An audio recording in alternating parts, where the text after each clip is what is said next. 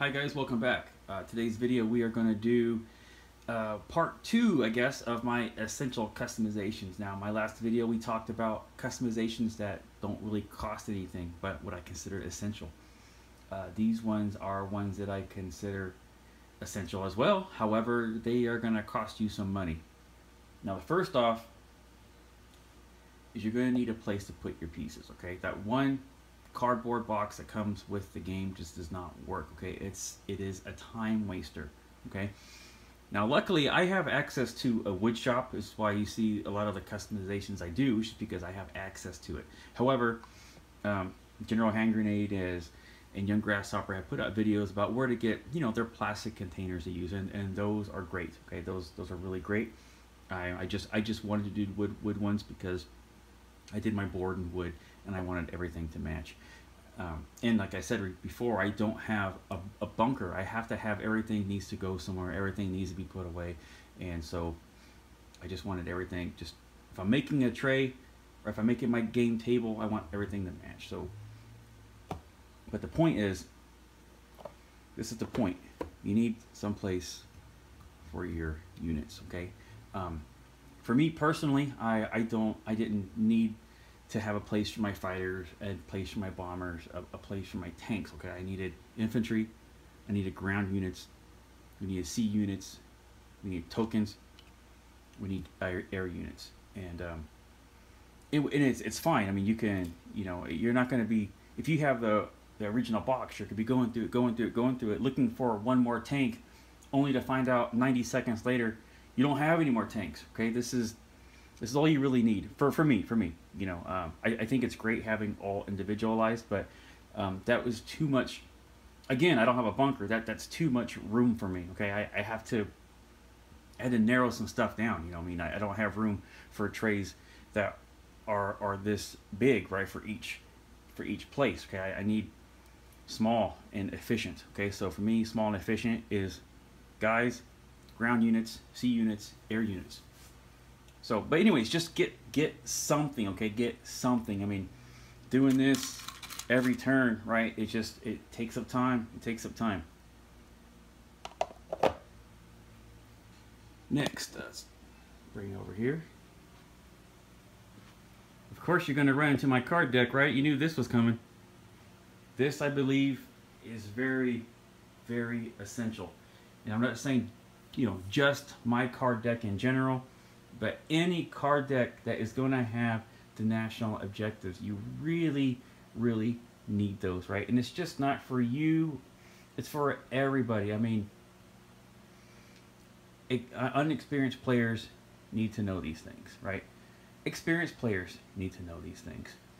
There are rules that come up. You want to prevent people getting out the rule book, okay? Because the rule book takes up so much time because you don't know where to find anything, right?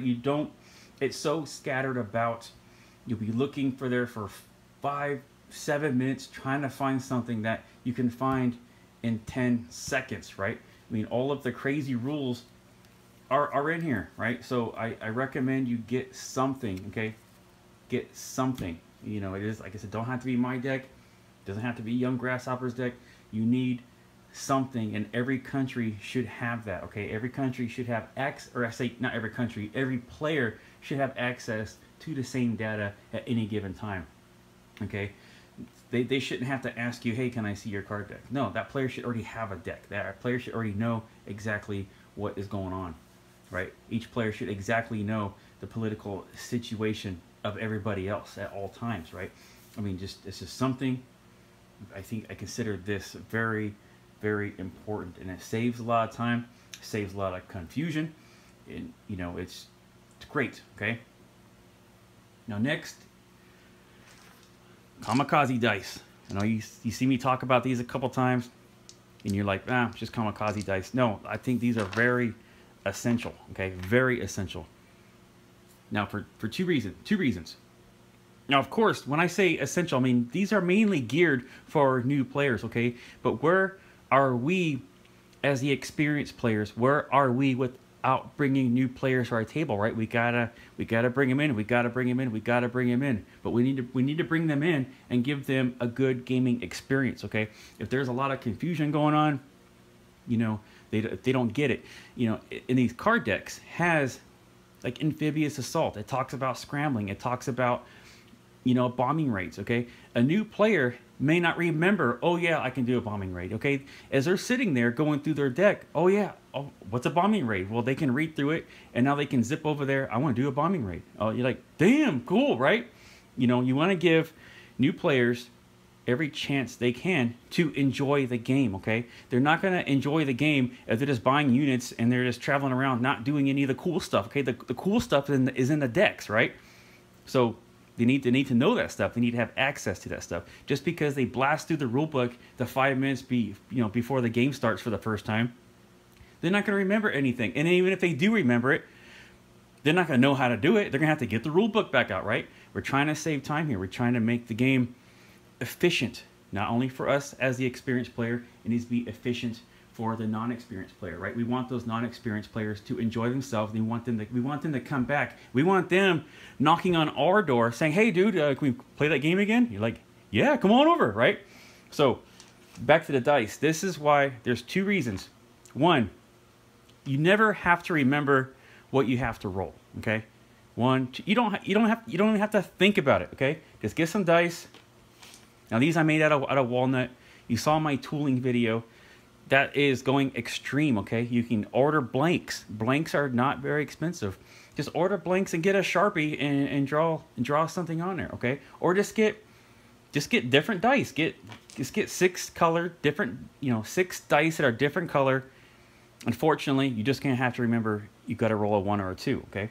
If you do it this way, it's one less thing you have to remember. It's one less thing that they have to learn, okay? It's a non-event, right? It's just like, oh, I roll this. Did I hit? Yeah. Okay. Now, it's kind of cool that there are 6 kamikaze zones, and Japan player gets 6 kamikazes. I recommend, as if you are a new player, or you are playing against a new player, you put 1 dice on every kamikaze zone. Okay? You're like, Sire, what are you talking about? I want to have dice all over my board. Look, I understand when we get advanced, we don't do this anymore. We don't do this. Our dice just goes over there on the ledge where you see the convoy tokens. Okay, they just go over there. But if you have a new Japan player or a new ally player, this is essential. Okay, reason is you are the Japan player playing against an advanced American player. Okay, they come over. Right? All their ships are just on the board, right? Well, chances are their ships are going to cover any of these kamikaze marks on the board, right? They're gonna cover it. Even if they didn't cover it, that new Japan player, maybe didn't even realize there's a kamikaze thing because they don't have my deck. They don't have a kamikaze card, and they'll forget, right? Now the rollings have been done.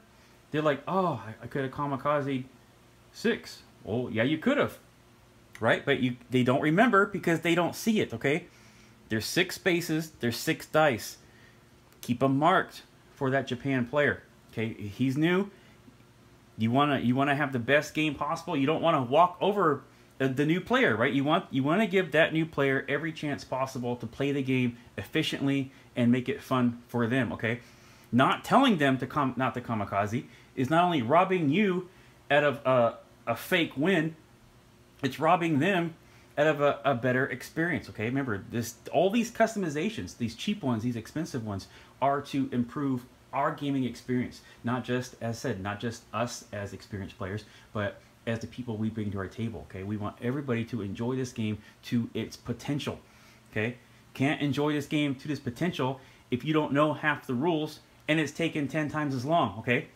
So, back to the dice. Now, if you are an experienced Japan player and you're playing against an unexperienced ally player, well, you still need to do this for them, okay? Because you don't want them walking into a booby trap, okay? You don't want them bringing all this navy over, right? And then they're like, oh, I got you, man, because I have 10 ships and you only got 7. Well, now you're going to kamikaze 6 dice, okay? I mean, that really could tip the odds, and that new player that you're trying to teach this game, you're trying to have them a good time, you're just going to make them have a bad time over here, because now they're going to be, you know, that's not fun, right? How is that fun, thinking that you're going to do something cool and you get shot down by a rule you didn't really know about, okay? That's not fun, okay? This is a nice visual for both sides. Now, like I said, you guys are both experienced players. Well, no, of course, this isn't necessary. We just put them over here, right? Then if you forget, you forget. That's your bad. And then once these are used, once these are rolled, they just go back into the Japan player's box. Okay, they're done. You know, they're off the table. They're done. So, anyways, that's why I believe that is essential. Whether you make some kamikaze dice, whether you get some sort of marker or token, it's just I recommend the dice just because it kills two birds with one stone. Not only is it visually, you see it, there's no guesswork on what you have to roll, okay? Yes, like I said, we experienced players know, oh, dude, you roll a 1 or a 2. Yes, I know, but they may not know, okay? They may not know, right? The less things you have to tell somebody, the better, right? You got it, you got it. Okay, next one is facilities and pro-neutral markers. I don't mark neutral territories. You know, if it's a strict neutral, I don't put tokens there or chips in a guide, you know. I only do Allied and Axis, okay? And I have 2 different figures for those. And that's just so everybody who's playing the game can just look over that way. Oh, it's Allied, it's Axis. It's Allied, it's Axis, okay? Now, again, of course, we all know, right? But remember, a lot of these are geared to new players, okay? They're not only does it keep us sharp as experienced players, it keeps us sharp, right? It keeps new players, makes it easy for them, okay? Remember, making things easier for everybody is a win-win, okay? Just because you're an experienced player doesn't mean having easy stuff on the board isn't cool, right? I mean, easier, faster, you know, sparks our brains. Oh yeah, I got that. Oh yeah, I got that. Oh yeah, I got that, right? So I recommend getting some sort to mark the difference between pro-Axis and pro-Allied. Next is you need to get rid of all those cardboard facility markers, okay?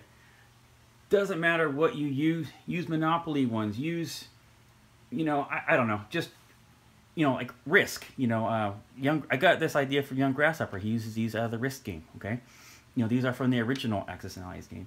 These I just made myself and casted here at the house, okay? It's just have something, okay? Have something. And another thing that's cool is that you can really see it. You know, I'm not a fan of having them printed on the board, okay? You know, yes, it's less a setup, and I do see the advantage of it. It's just not for me, okay? It's not for me. I like having my towers everywhere, okay? I like being able to just like, you know, there's no way that's going to get covered, okay? There's no way these are going to get covered in game. You know, you're going to always look across the board. You can always be like, oh, airbase, airbase, airbase. You know, there's no way you're going to not realize there's an airbase there or a naval base there or a facility there. You know, there's just no way you're not going to know. And that not only does, you know, that save time, it's just kind of, it gives you the best advantage on the game board, okay? You can look over there, airbase, airbase. You know, you can be standing over here, right? It doesn't matter how many pieces are on the board covering said airbase and naval base. You can look over there. I can go 1, 2, 3, 4, 5, 6. I'm gonna hit that airbase. I can go one. You know, they're great. Now, of course, like I said, experienced players, we kind of know where these are. You know, I'm not as good as Young Grasshopper, okay, on setting up the board blind, but I can almost set up the board blind. I mean, I probably could really if I sat and really thought for a while. Okay, this is this, this is this, this is this. But when I'm just blasting through, you know, to do it as quick as I can, you know, I always double check my work. You know, I always ask myself, oh, is this one guy or 2 guys? I kind of forget, you know. But so not as good as him, but I could pretty much memorize where most of them are. But that's, you know, that's not all of us, right? That's not, especially like I said, that's not new players. New players aren't going to, you know, may not know there's an airbase there. You know, if I don't know where this is. We'll say Guam, but I have a bunch of stuff in there. But I never took Guam. What does that mean that the airbase still doesn't work? But you're not going to see it because it's all covered, right? So I mean, I recommend getting anything, okay? Anything. Now, units. I recommend getting more units. I went a little crazy, getting more units of everything. A lot of tanks, a lot of mechs, a lot of artillery, a lot of planes, a lot of. Really, it's not necessary. I just don't like running out of things. But I do recommend the very minimum. British, Germany, United States, Russia. Okay, I recommend you get more infantry. Okay, for those four in particular. Now, luckily, my 1990 game it had those same sculpts, so I drafted from that game. Okay, but I really recommend a minimum of just 5 each. Get some. Okay. Another thing is Germany did not come with very many anti-aircraft guns. Okay, or at least my set didn't. And yeah, and they start off setup with 6, right? I think it only came with 8. So, and if you are an anti-aircraft buff like I am, I don't like 3 and 3, right? I like 1 1 1 1 1 1 1 1 1 everywhere. Okay, so that doesn't work for me. So I had to order more. And so if you're anything like me and like anti-aircraft guns, you're gonna need more. Okay, now I said it's not necessary you go overboard like I did and buying all the different units. If you see my painted videos I've been putting up, I replaced a lot of units. You know, that's an unessential customization. Okay, I like it and it's great and I recommend it, but it's not a essential one. So it's not on this video. You know, that's not an essential cost you need to endure. But I believe this is, okay, and this is probably the most expensive customization, are these from Historical Board Gaming. These roundels, okay, and look at that shine. I mean, it's got like this weird like glass coating on it. I don't know what it is, but I know this is thick. It's wood, right? It's a laser cut hardboard. They're easy to pick up. Now you saw my cheap customizations where I dabbed the back, okay, but the actual piece itself, man, it's a beautiful piece. It has such vibrant color. It's easy to grab. And what also is nice about it, if your roundels that came with your game are anything like mine, you will remember these aren't centered, right? I don't know what happened on the punch, but some of them I barely have any yellow on the corner because it's all that way, right? I'll be missing a point on one of the stars, right? It's just, it wasn't tooled very well on what I got with my game, which is what led me to get these. Not because I didn't know how thick they were. I didn't know what they were made of. I just thought, hey, I need some new roundels because mine that came with the game suck, right? It's just like nothing was center punched. Everything was off. Everything was off for like the whole sheet. My ones from the 1999 game were punched perfectly, but they were white on back. Well, I didn't want them white on back at the time. I wanted them all black on back until I decided, well, now I want them red on back. But at the time, I didn't want them white on back. I wanted them black on back. So anyways, that's how that led to this. But these are very expensive. You're going to be easily spending $140 to get the required roundels you need for this game. Like I said, you get like, I think it's 10 for $8, maybe 10 for $7. But it's a lot. It's a lot. First off, you know, you gotta keep one for your turn sequence. Well, you don't have to, but I recommend you put a turn sequence on the board, right? So now you're already down to 9. I like to make these income trackers. Okay. Right. Make these nice big income trackers. They're easy to pick up. You know. So you're down another one, and then plus Germany and Japan use so many, right? They use so many. You saw just a minute ago when I was showing you the Japan pieces, you saw how full those roundels were. I mean, they get all used, right? So I mean, it's just like, it's almost $40 in roundels just for Japan and almost $40 in roundels just for Germany. So it adds up quickly. And I recommend you get them all at the same time because they are out of stock a lot. Okay, they'll be out of stock. You wouldn't want to order thinking you need 20 Japan, then you play the game. Oh, I got to order 10 more, and now you can't, right? Because it's out of stock. Okay, this Japan one is always out of stock.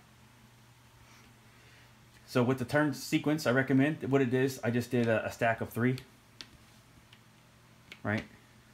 And so that was kind of a costly investment because, you know, I had to, you know, throw away 2, right, just to add a topper on it. So it got kind of costly, but that's just what I did. I painted them all on the sides to make sure, you know, so you can easily see the difference. So you grab a couple more. Don't need to show you all of them, but you can, you know, they're easy to see on the, when they're on that track over there, they're easy to see on the side view, you know, just in case you have to stack them, you know, if just happen to be on the same one there. That way when it's stacked, you can see, oh, well, both UKs are making the same, right? And then also I recommend you do a turn tracker, okay? There's no reason to have a different spot on the board. There's no reason to take up another chunk, right? There's already a number thing that comes on the board, whether you use something like this or you use the one that it came with, okay? There's already something there, so no sense to make a new spot for it. Just make another token and then keep it on the tracker, right? Now I do recommend, if you are going to use this board as your income tracker, you do something to keep them from moving around, right? Because there's a lot of action, there's a lot of movement on here, okay? And you don't want to have to stop the game for a second to think, oh wait, I'm supposed to collect, but it moves, so now you gotta go around and try and figure out what you're supposed to have. Just get something to make it not move. Or, you know, maybe you have a thing off site, off board, where you can keep those where they're not going to get bumped or interfered with pieces moving about. But so, like I said, that's not essential, right? But it is a customization I recommend in addition. But these, like I said, they're not.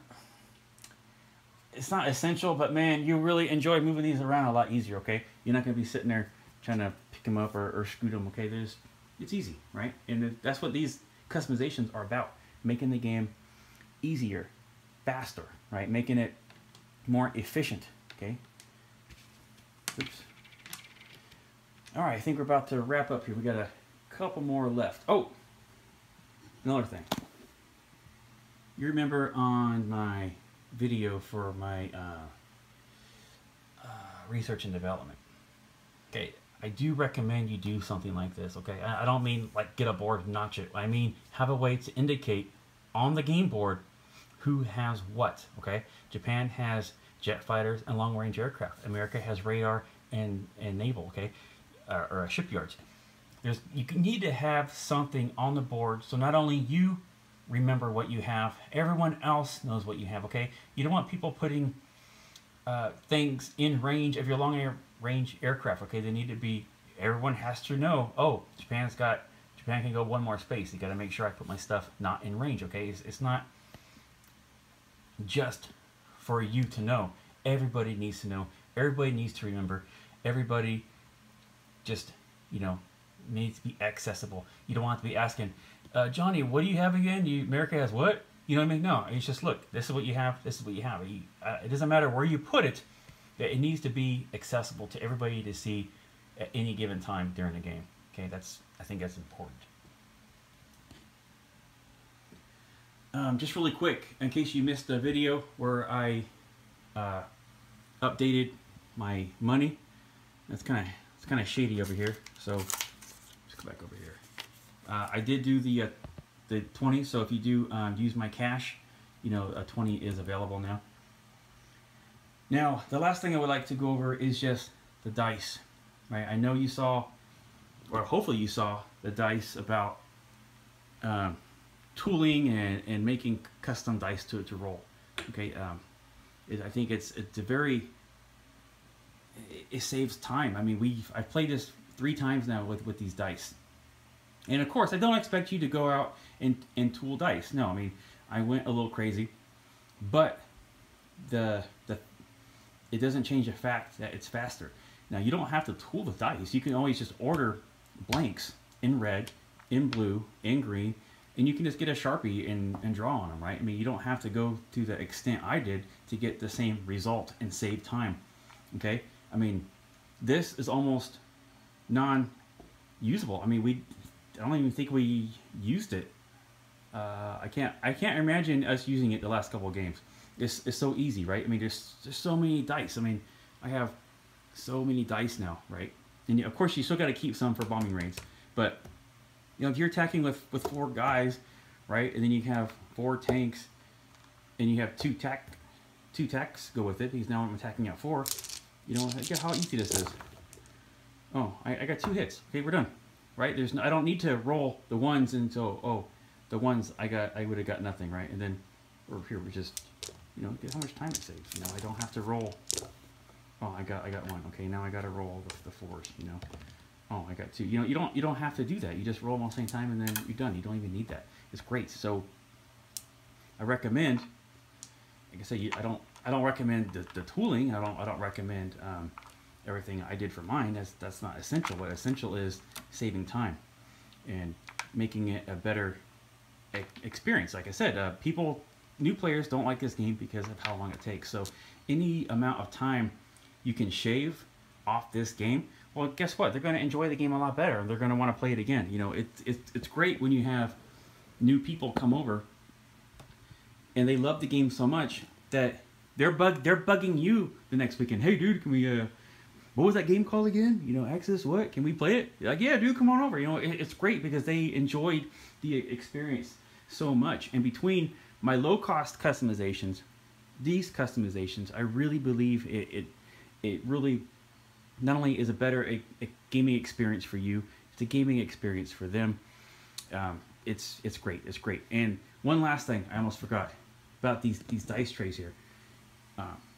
If you do not have a place to roll your dice, right? Just wait, okay, before you go and buy a dice tray from, you know, Field Marshal Games or from Historical Board Games. Wait, because I have an idea that I want to try and make some, okay? And I like mine because it's leather bound, right? It's got the nice paint. I want to do different color schemes, but the important thing is on mine. Like, I'm going to do a prototype tomorrow because I'll be at the shop just doing miscellaneous stuff. But mine will not only have a place to roll a dice. It's going to be something like this. So imagine my game tray or my rolling dice being like this, right? So it'll house its own dice. In addition to, we'll have one of these on here, but going this direction. So no matter where you bring this, you always have Abacus. You always have a place to store your dice, even if you're just using these dice. You know, even if you just want, use a normal dice, that's fine too. You can just house the dice. That way, no matter where you're rolling, you know, if you're going over there, you can just have this with you, right? And I think this would be very, very nice touch as to an essential customization, right? Not just having a dice tray with no dice and none of this, right? That isn't. You know, that's not, I don't know, it could be better, right? How much better would it be if you had this and you carry along and the dice is already here and you have one of these on it, right? You can just take that over there and roll and, right? So, just wait. If you haven't bought any yet, wait, because I want to see what I can do for cost. That's how much it's going to cost me in time to do this. It's not really material, because material doesn't really cost me anything. It would just be time and how much time it would be to make a good pattern and cut out a whole bunch and see how much I can get these for. So anyways, I mean, if you're interested in that, if you don't mind just leaving a comment, or if you think I don't want to waste my time if it's not interested. I just thought it'd be kind of a cool idea just to, like I said, I'm not here to make money or anything. I'm trying to make the gaming experience easier for you. So, and the same thing with these over here. I'm not trying to make money on these, but I do have an aluminum mold being made for some that I created. Now these I hand did and casted them, but I actually have ones that were 3D modeled and are will be injected molded. Okay, so they're going to be great. They'll be just like little plastic pieces like this, except they're going to be my own design, and you know, I'll make those available for you as well. So before you spend a fortune on Shapeways, paying $4 or $5 each, wait for that as well. Okay, so I think I covered everything, man. You know, a lot of stuff was the last video, so I don't want to recap on that. But remember, it's not about just making the gaming experience faster for you, but it's making it faster for everybody, and it's about bringing new people in and keeping those new people, right? You don't want to scare them off because the game took so long or it was a miserable time. You know, having them know the rules, quick access to the rules, right? If they have a question, you can easily direct them and not take up time, you know, going through the rule book. Yeah, I mean, running out of units, just it's all simple stuff, right? It's all simple stuff that everybody can. But you know, those will make everybody have a better gaming experience. Okay, so that's it. I'll try and get some more videos up today, and I think you guys take care.